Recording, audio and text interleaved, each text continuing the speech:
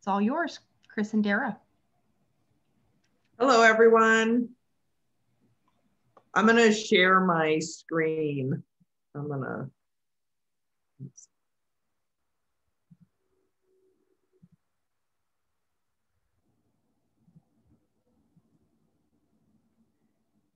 Oops, hold on.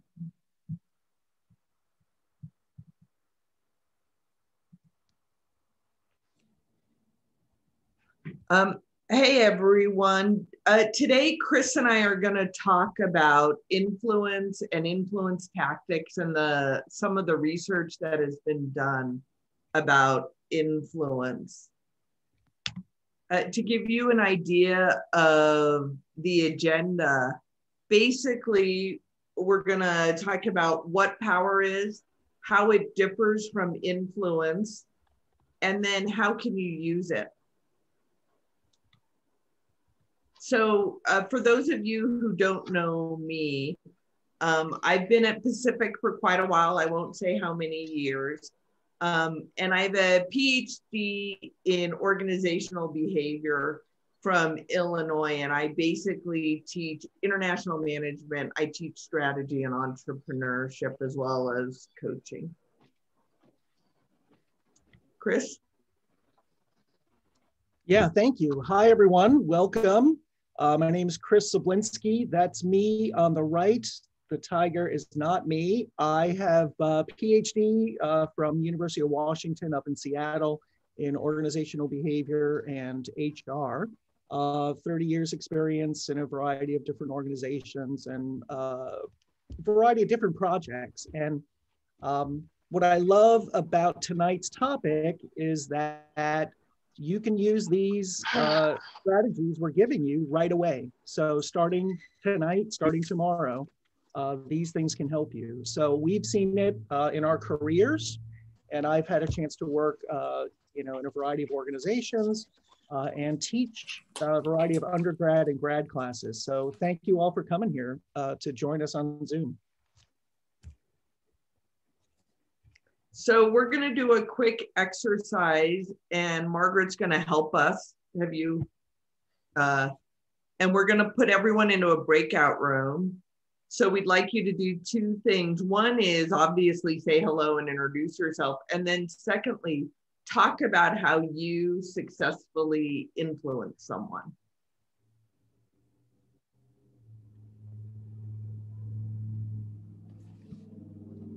Oops.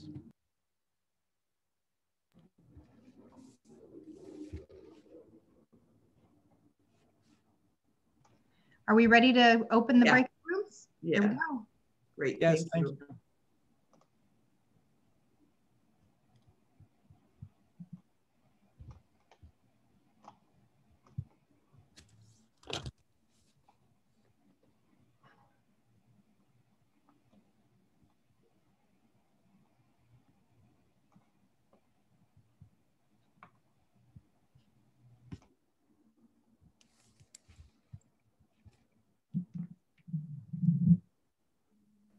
Hello.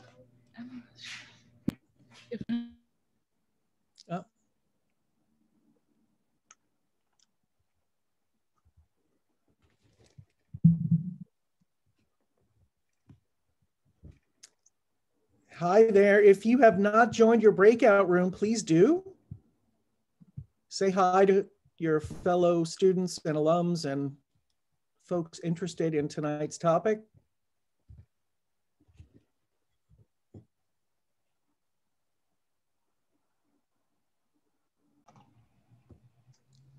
All right, welcome everyone. Welcome back. Again, my name is Chris Sablynski, and I would like to get a couple of volunteers. So what techniques have you used in your life to influence someone? What are some ways to get someone else to do something? Who would like to volunteer? Hello, my name is Ranisha. I think the best way to get someone, like for you to influence others, is kind of like to lead by example. If other people see you doing well and doing something that maybe they want to do or something they aspire to do, they kind of like want to follow you, and that's kind of a kind of It's more of a lead by example type of thing, is another way that you can influence others, I think. Okay. Ronisha, thank you. Anyone else have a similar theme? If you can give us the icon, thumbs up. Anyone else talk about lead by example? So Mariana, I see, Philip, David, Nancy, thank you, Nick. Awesome, thank you. Andy, thank you all for chiming in, we love it. Great to see all of you here. How about one more? Another way to influence others to do something. What did you talk about?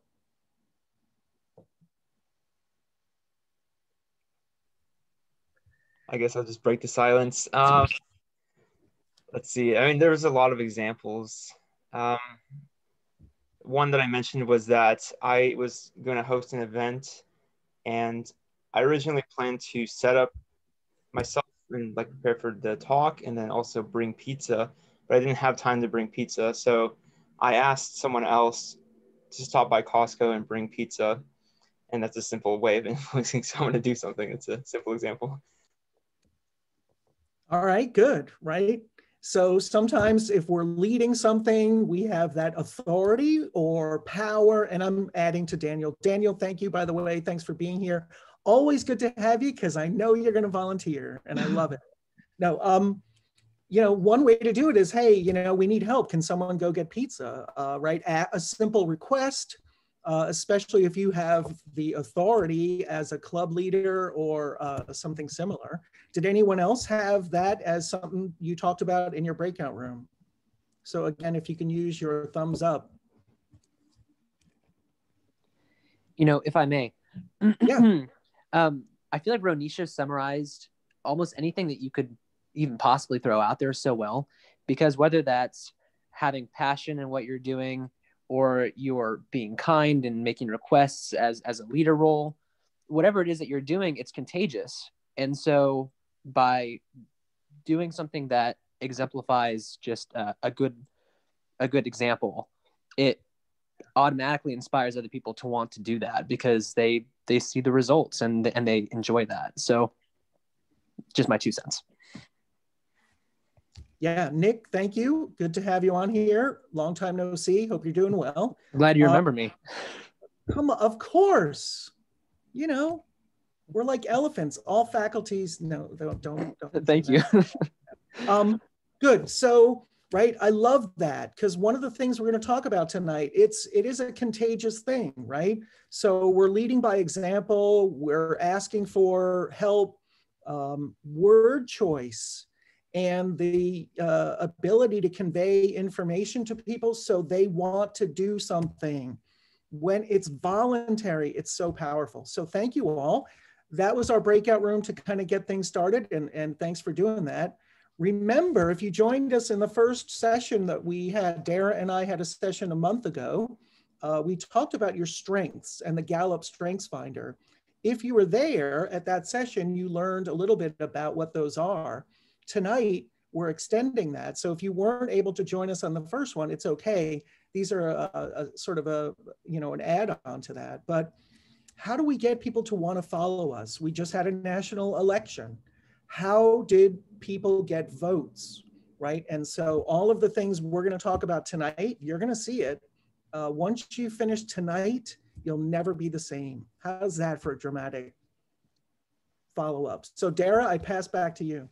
Okay, I'm gonna do the same thing, and I'm gonna talk a little bit about what the difference between power and influence is. So, you know, when we talk about power, we're really talking about what is behind somebody's influence over somebody. And whenever we talk about power or influence, the assumption is that there's an interdependency. If there's no interdependency, then you would have no reason to do something for someone else, right? You wouldn't have any reason why. If somebody asked you to, you know, a stranger walks up to you and says, "Can you give me $5?" Most likely, Unless you're feeling particularly charitable, you probably won't. So power is the basis, and influence refers to the method or strategy by which people exercise or use their power. And so tonight we're going to give you some methods so that you can be more, so you can understand how to be more effective with your influence. You know, I think it's really important to ask the question, what is power? And part of the issue with power is there's not a great agreement with it. A lot of times, what do people say when you ask about power? If I said to you, how do you define power? You might say, well, I can't define it, but I could tell you people I know who have it. Jeff Pfeffer at Stanford he wrote a whole book on power, and he defines it as the ability to get things done. People who have power are the ones that can accomplish whatever the tasks that they want and need to get done. And then sort of a more straightforward definition is just the idea that it's when you have the potential to influence other individuals or groups.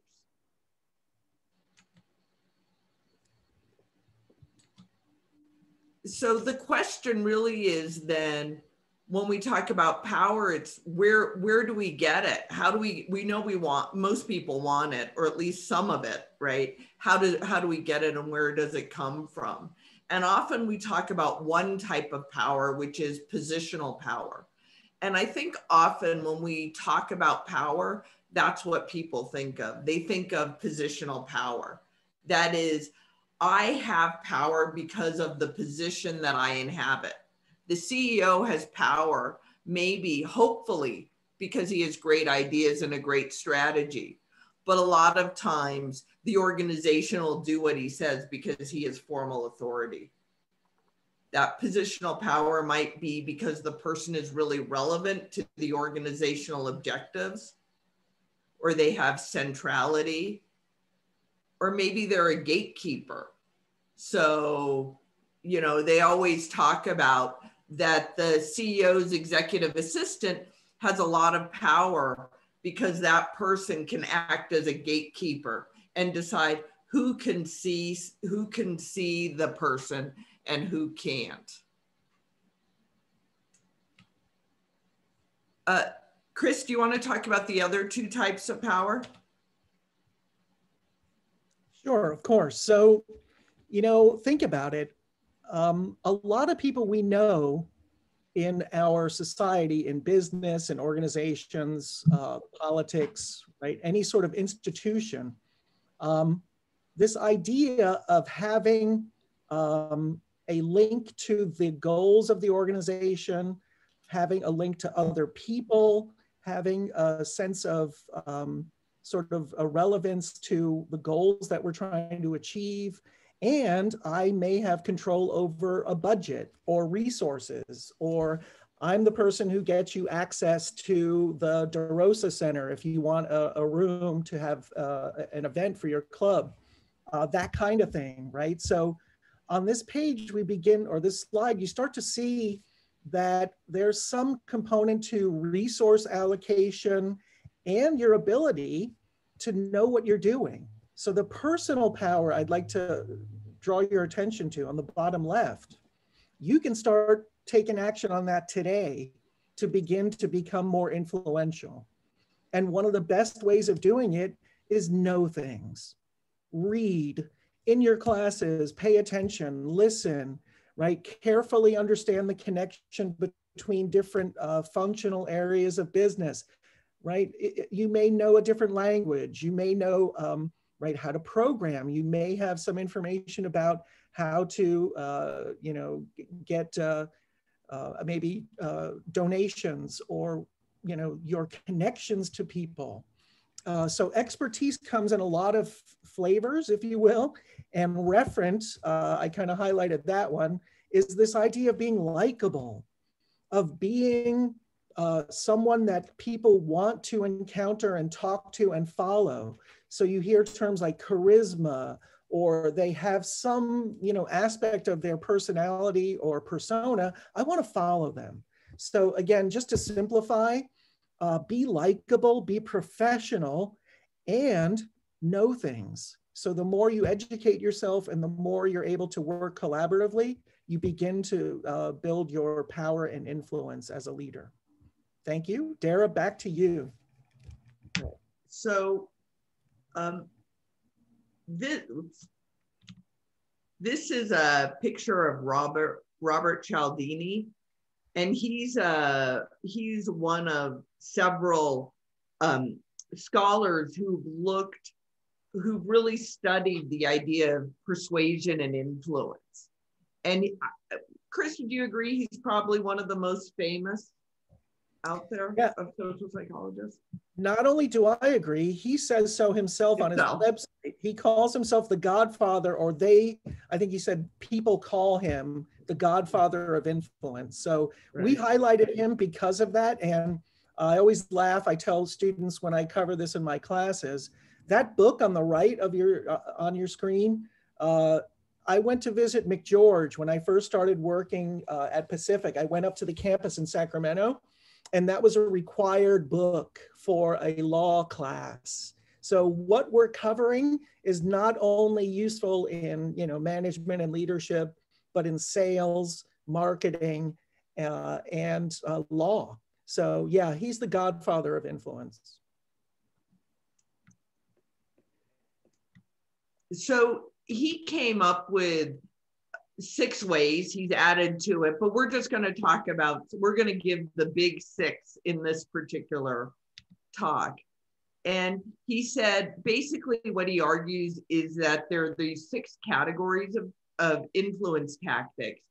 And it's not, what's important is what are the social psychological principles that direct or push human behavior. So he's saying, look, I didn't come up with these. What I did is I identified the way people already act. And I said, how can I use them more? How can people use them to influence or persuade other people? So I have a little question here. So if you have 2 options to introduce to a client, one that is more costly and the one that is less costly, which one should you present first? And what should we say? Should we have them put a thumbs up if they think less costly? What do you think? I was going to say, let's have everyone go into the chat. What's your guess? Okay, yeah. A, less costly, or B, more costly? So I'm trying to sell you something. Should I give you the one that costs more first, or give you the one that costs less first and let you pick? B is the resounding winner so far. Okay. A gets a vote. B. B. All right. Thank you all for chatting. Thanks for typing it in there. It's really fun to do these. Do you mind if I cold call, meaning if I ask you? So Nancy, if you can unmute your mic and just say hi. And if you don't mind telling us, why did you pick B? Hi, everyone. I picked B because, I'm starting to actually second guess it and think it's more. Sorry, I accidentally. Oh, it's all right. Yeah, I'm actually going to switch my answer to A. I'm sorry. Wait a minute, did we just influence and persuade? Exactly. Whoops, sorry. What's going on out there? Right, so, okay, let's play with it. Why would let's just play with each one. So I go to sell you something. I'm gonna sell you this pen. Okay, so if you can see it, there's this pen. If I say this pen is $10 and I have a different pen, if you don't like this one, well, I have one for 20. What do you think happens with people who see that comparison? So I start with one that is less expensive and move to one that's more. What do you think would be a benefit of that? It gives people a comparison. And then as far as like, I used to be a salesman, and well, not a salesman, I was a saleswoman, but in sales, what you do, you always offer the most expensive one, and then you also put the cheaper one out there, because you really, you know, that way you'll give them an option, even though you really want them to go with it. You know, you always offer the one you don't want them to go with first, and then you offer the one that you really want to sell them as a sidebar, and it usually works. That's why I picked the more costly one. But that's why I usually give two options, so people can have a choice and they can feel like they made this decision on their own. Yeah, good, right? A lot of retailers do that. Thank you, Ronisha. A lot of retail, a lot of websites do that, and they give you options on items. And really the idea is, you know, we're going to get a sale, and we're going to hope that you choose the more expensive one. It's better, right? A higher profit margin, et cetera. But by comparison, people like to know, right, kind of getting a bargain, getting a deal. So thank you all. Dara, should we go on to the next? Yeah. So what's driving this issue of how things are done is the idea of reciprocity. And we use reciprocity all the time, every day. A lot of times we don't even think about it, and we're using it. You know, it's the example we gave here is, I'll drive you to class and you can help me with my paper. What we think of is sort of the good old give or take. But when you do something for someone, it gives you credit, right? It puts you in their debt, and people feel a need to repay the debt. And so what you learn from that is you should definitely act first, right? You want to move. The Cialdini tells a really great story of a student in his class who he was explaining this reciprocity, and she said, "You have finally explained something we've been trying to figure out forever." And he said, "What's that?"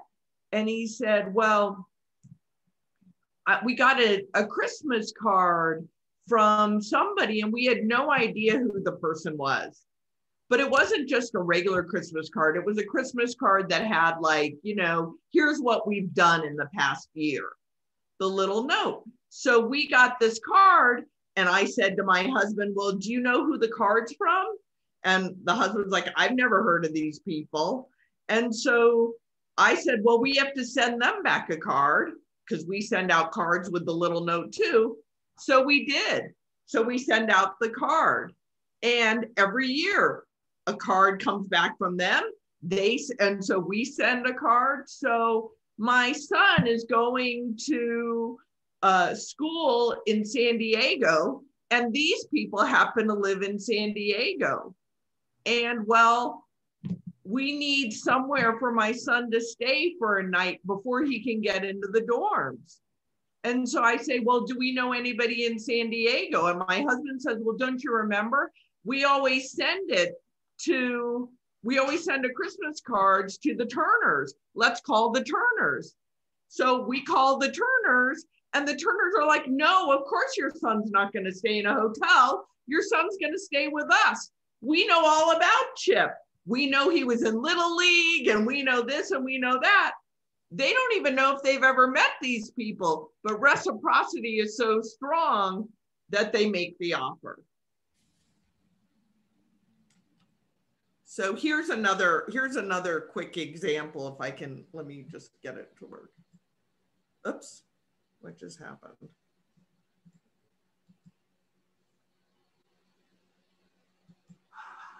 Hey guys, before I forget, I got you a little groomsman present. Oh, thank you, man. Fantastic Four, annual number 3 from 1965 in mint condition. The one where Mr. Fantastic and the Invisible Girl get married. Oh dear. I was afraid of this. What? While a thoughtful gift, this comic book in this condition is worth at least $100.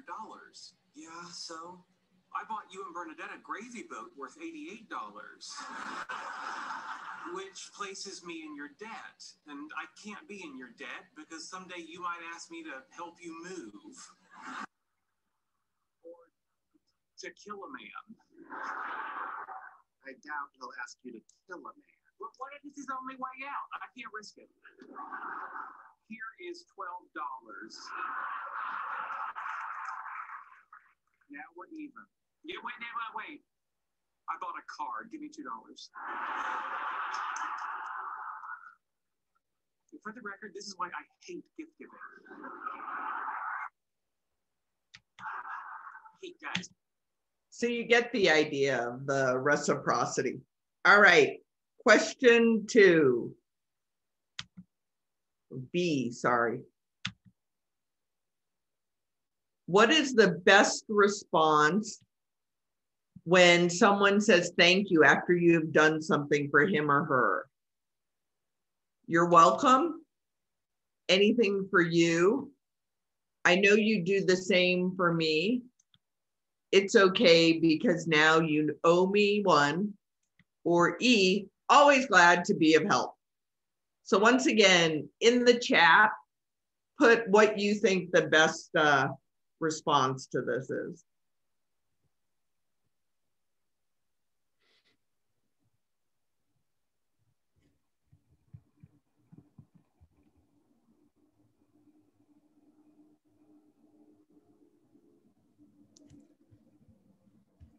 Nice. We've got a few different letters. A, B, E. A's winning.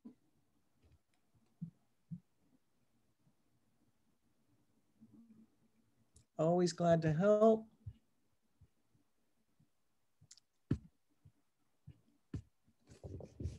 That is so awesome. Dara, would you like to reveal the correct answer, or shall I? I will. I'm happy to. Well, maybe. Hang on. If my computer works, I will. There you go. C.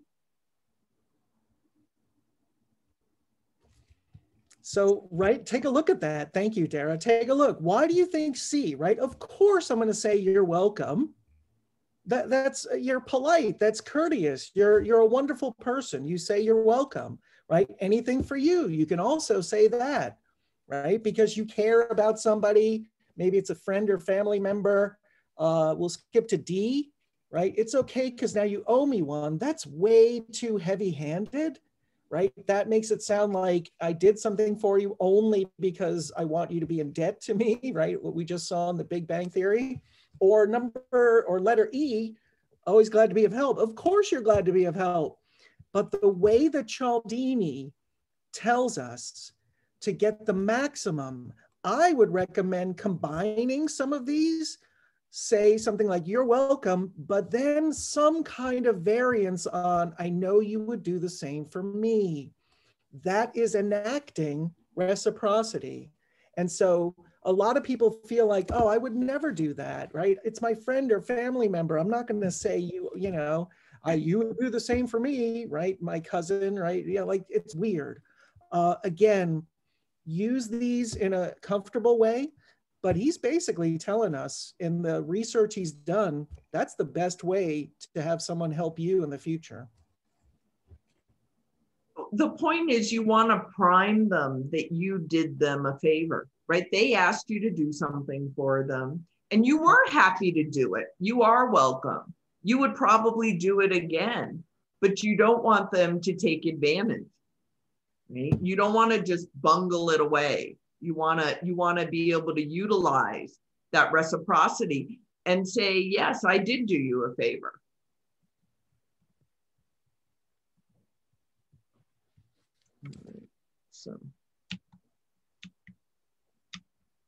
So reciprocity, this idea of reciprocity, it only works if both sides do it. I think we've all had relationships where you feel like you do all the work and the other person doesn't. Like they're always calling you to pick them up, or they always need something from you.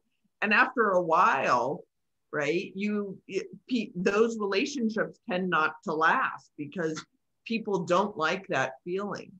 The great thing about these favors is you can wait a really long time to call it in. You don't have to do it right away, but it is a moment of power after that person thanks you, right? It is a moment of power, so you don't want to bungle it away. This is also true in negotiations. This works with concessions, right? You want to have a concession strategy when you're negotiating. You don't just want to give it up. Moreover, you want to let people say yes to you. You want to give them the chance, right?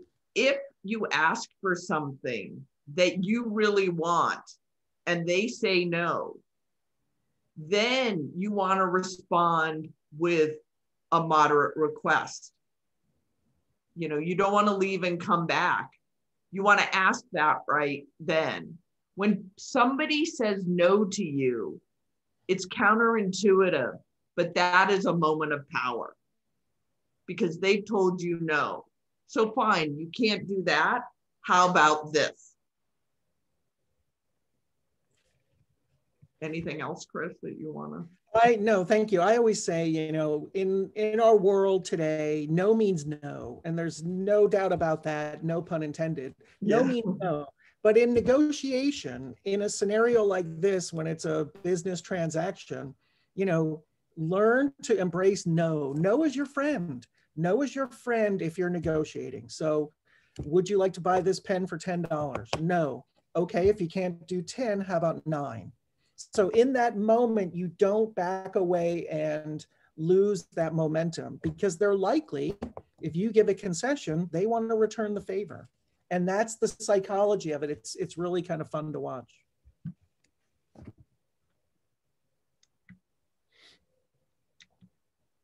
All right. So question C, same, let's use the chat. Should you tell a prospect that you are trying to sell something, what they stand to gain by acquiring your product, or how much they will lose if they don't follow your ideas?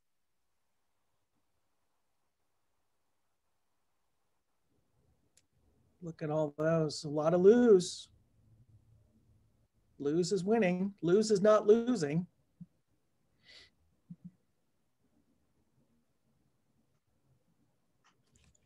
Look at all these pro negotiators out there. Exactly. Look at them. Everyone's got this down. So you may see this in a lot of classes, actually, in the business school, in marketing, in conflict management, negotiation classes. So yeah, Dara, would you like to give the official answer? Lose.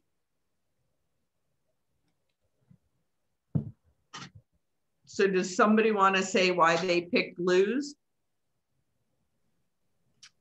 Is it because psychologically people are more afraid to lose something than they are to gain something? Yes. They're more content to hang on to something that they already have than they are to lose something that they already have. Absolutely. And managers in particularly are very afraid of losing, right? They're much more worried, not about, you know, about showing a loss, for example, on the books, than they are about showing a terrific gain.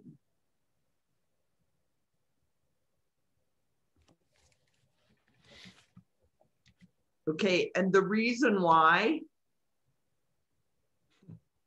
and I just want to say that it was Chris who came up with the picture for this one. Right? That was me. It's the principle of scarcity. So you want to, Chris, you want to talk about scarcity? Yeah, I mean, come on, we've all seen that, right? The pandemic is horrifying, right? COVID-19 is absolutely scary, and please wear a mask, take care of yourself, take care of others. But we saw in the spring in the US especially, at Costco and the lines, right, people were leaving with paper towels, but toilet paper. look, I don't want to get too gross here, but I never quite made that connection, but whatever, let people do it. The thing is, it triggers this herd mentality, right? Suddenly there's no more toilet paper. I got to stock up on it. And so if I can't have it, I want it. If I can't get it anywhere else, it's even more valuable, right? We're calling different states. We're trying to find, do you have toilet paper, right? I'll drive 200 miles to get some. Come on, right? The other thing we know about scarcity, you should not avoid telling people what they can gain. Cialdini and the research is not saying that. You certainly want to tell people the advantage of getting your product, your service, working with you, and you have to include that loss as well. So don't just not tell us about a good thing, but use that thing that they may lose if you don't do it. So that's a really important part. You know, and you always see, you know, if you think about like the late night commercials, right? For two, you know, you have to, you know, order within the next, 10 minutes, right? Or this is the only area you can get this. All of that is using the principles of scarcity to try to motivate buying behavior. Yeah, and I'll just add, I have a good friend who's working at HSN on the East Coast in Tampa, Florida, and all those numbers are real. And so those, when they tell you the number you can watch on HSN, especially now for the holiday season coming up, those numbers at the bottom of the screen, they're real. And it took somebody who knew a little bit about this idea to put it in there. Suddenly it's like, I gotta get this. We're running out of blue, right? There's different items, a vacuum, right? Whatever, your vacuum's red or blue. I don't really spend much time showing off my vacuum to my guests. I don't know about you, not judging.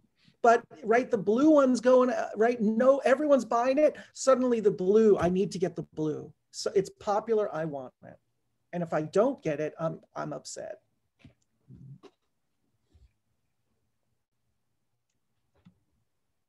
All right, so next question for everyone. Here we have a newness of information. If you have new information to share with a prospect or manager, when should you tell them? Early or late?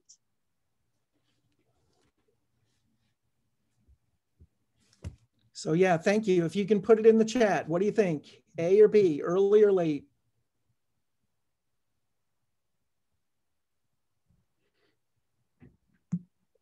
It's a lot of A's. Hint that you have something but wait to tell. Oh, look at Daniel putting a spin on it. All right, thank you all for playing. If we can get the official answer, please, Dara. Uh-oh. There we go. Why was the swordfish jumping? You'll see. You're sorry, see. Okay. Got it. So early. Yeah. Anybody want to give a guess as to why?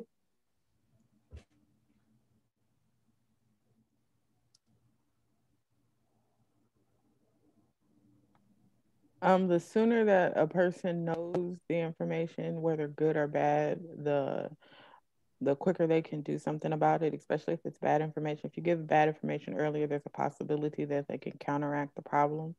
But good information, there's a reason to celebrate, I guess.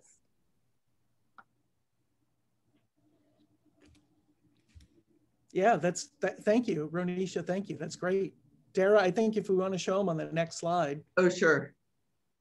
It's the idea of freshness or exclusivity. I don't know, maybe if let's see, it's not. That's where that swordfish. That's where the swordfish is. Got it. Right. New information, see? Fresh, out of the water, right? It was better than the files you had, come on. Right, new information is better than old, right? We're really talking about the freshness of information. People like to think that they know something new. Ronisha, like you said, they can act on it then. They have information and they can act on it. Yeah. So, you know, information is more powerful when it's fresh. And so if you have information, you need to really act on it. And that means say it, show it, speak up with it. Anything else, Chris, you want to add to that? No, let's keep going. Next question. All right, if your proposal or idea has a weakness and what doesn't, is it better to point that out early or late in the presentation?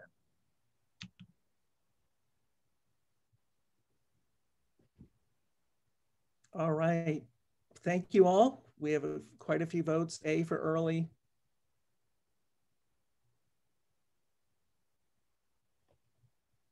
Nice. Okay, drum roll. Yeah. Can you show it? Why not? Okay. It's late.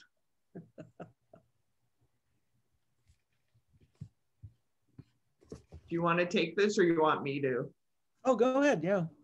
So this has to do with the idea, the principle of authority.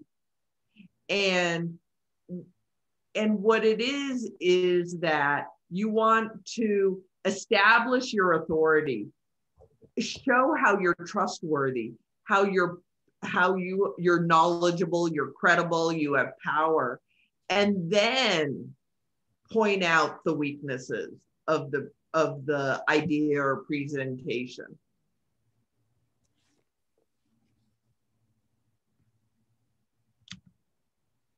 So this is what we would call approach number 3, authority. So, you know, and when we talk about authority, sometimes we call it the power of the white coat. That there are certain that there are certain signals of authority that people take for granted. So you see somebody in a white coat. If you're in a hospital, you don't usually ask, why are you in the white coat, or what's your, you know, do you know what you're talking about? The assumption is there. The idea of expertise. If an expert says it, it must be true. And that the strongest points overwhelm any weaknesses in an argument.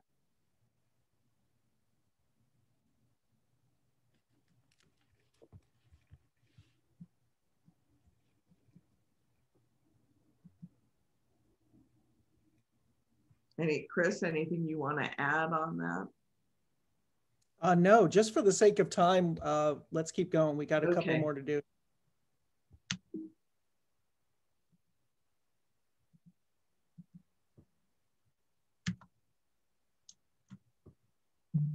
Okay, here we go. Question F. Let's say you want someone to like you and cooperate with you. What can you do to make that happen? Should you compliment them professionally, right? When we say this, right, everything is professional. Point out your similarities with that person, or be cooperative and focus how you can work together with that person. All right, so put it in the chat. Answer 1, 2, or 3, please. 3 is dominating.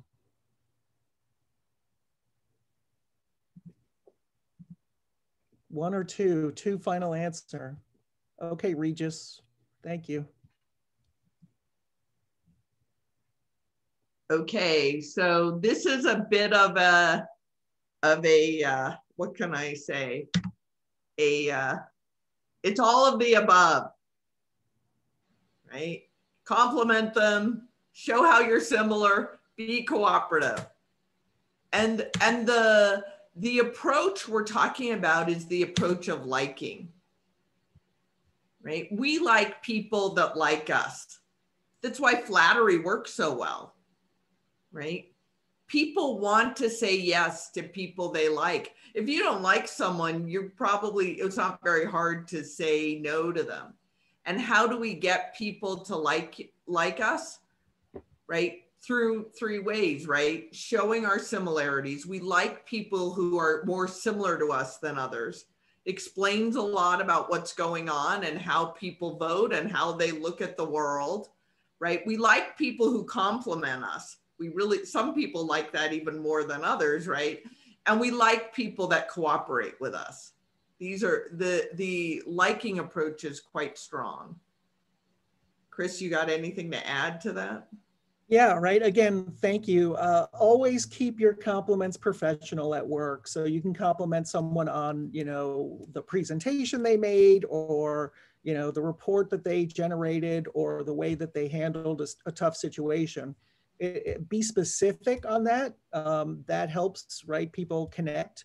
And yeah, that's why when you see folks trying to sell you an automobile at a used car lot, right? You get out of the car and the first thing someone comes up to you and says, oh, you have a car. We have cars here. And you're going, of course, this is the most ridiculous thing I've ever heard. But it starts the idea that we have something in common. Suddenly, when you try to close the deal, you remember, oh yeah, I like this person. We have a lot in common. So it's amazing. Sometimes it's so obvious in your face and you just roll your eyes, but it works. It works. And it works if you can try to find something similar with someone that you might think you don't have anything in common with. Yep. So approach number 5 is consistency.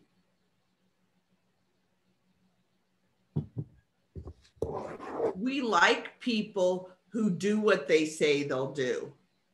We like people who are consistent.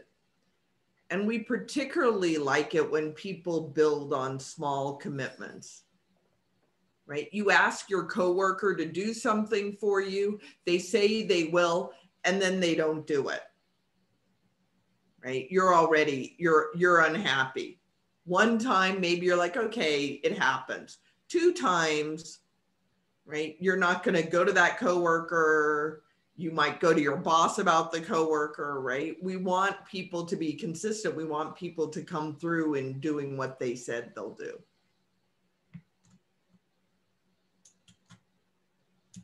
And then the final approach is what we call social proof.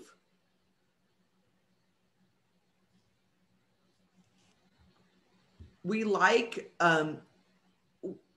we are humans are social animals.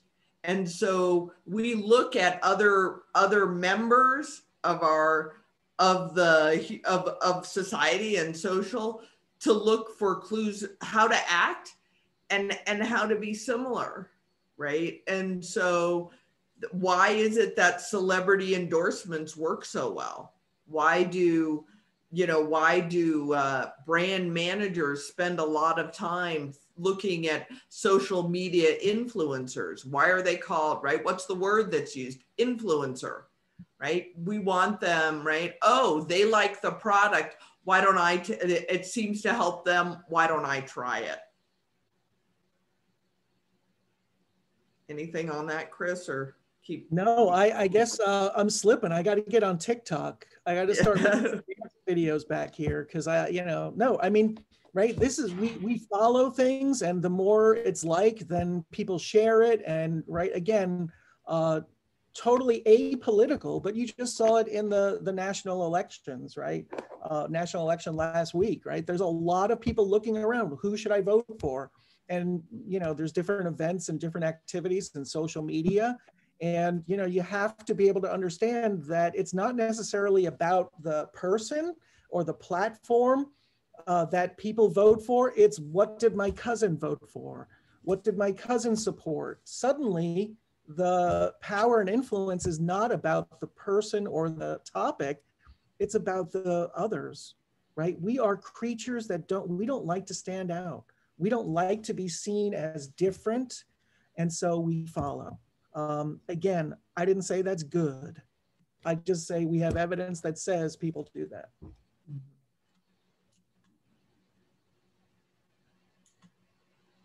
So to sort of wrap us up, to talk, you know, what the 6 principles are: reciprocity, authority, scarcity, liking, consistency, and social proof.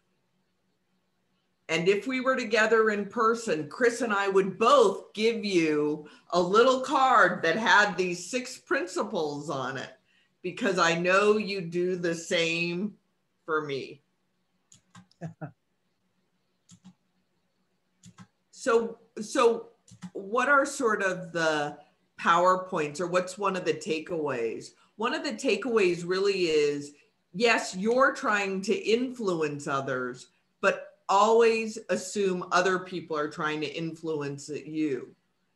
So what should you do, right? You should acknowledge that. That's perfectly fine. Of course, they're trying to influence you, but you should also be proactive in your desire to try to influence other people.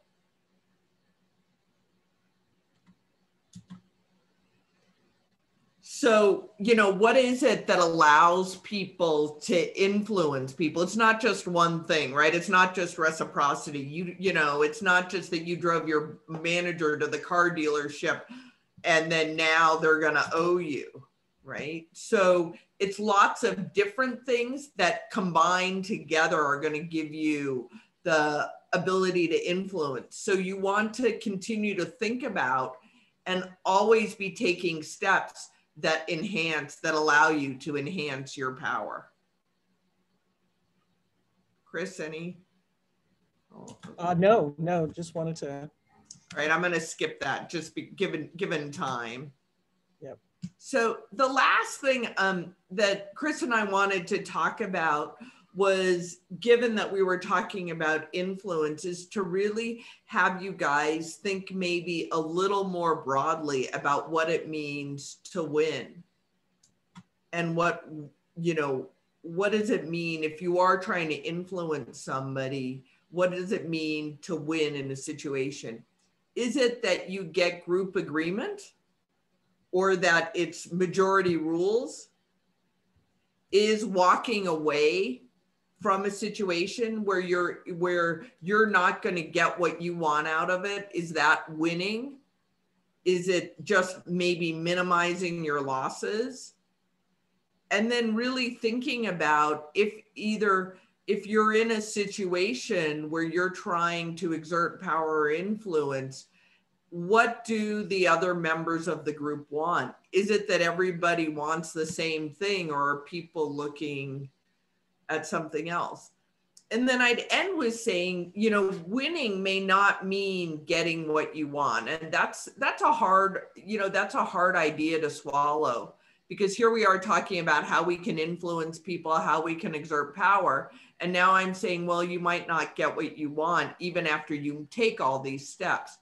But, you know, winning may be having a voice in the conversation, influencing outcomes, even, you know, sort of, you know, losing the battle, but winning the war kind of idea. Recognizing that certain sources of power are fixed, right? Positional power. If you don't have that position, you're not going to be able to change it. Others are movable, like expertise. And power is always dynamic. So it's always going to be shifting and changing. So I guess we'd end with, if you have any more questions, please feel free to contact either Chris or I. We'd be happy to talk more about these issues. Anything, Chris? Yeah, thank you all for being here. We're trying to get wrapped up as we promised. So you want to be consistent. Yes, and if you act now, I have additional ideas for you, but you have to contact me within the next 24 hours. Right. They're very fresh. Right? No, I mean, honestly, that's the kind of stuff that gets our attention. So I hope we helped you a little bit tonight. In all seriousness, thank you for spending a Thursday afternoon with us.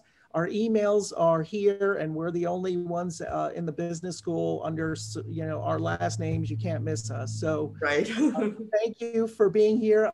If you need anything, reach out, and I guess we'll pass back to Margaret to wrap it up. Fantastic. And Dara, if you wouldn't mind allowing me to share my screen, I'd like to Sure. highlight for the folks that are on the call with us who we're going to have joining us in the last series that we're offering next Thursday. We'll be talking about a day in the life of a consultant. This conversation next Thursday will be moderated by Professor Brian Newport, who's one of our adjunct faculty members. He's also an MBA alum from the Eberhart School. He will be talking with Chelsea McEachern and Julian Rippert, who are both working in the consulting industry. Julian just graduated last year in 2019, and Chelsea, like Brian, is an MBA grad and has worked in technology consulting since she finished our MBA. So please come and join us next week if you're interested in learning about a day in the life of a consultant. And with that, thank you everyone for joining us, and have a fantastic Thursday evening.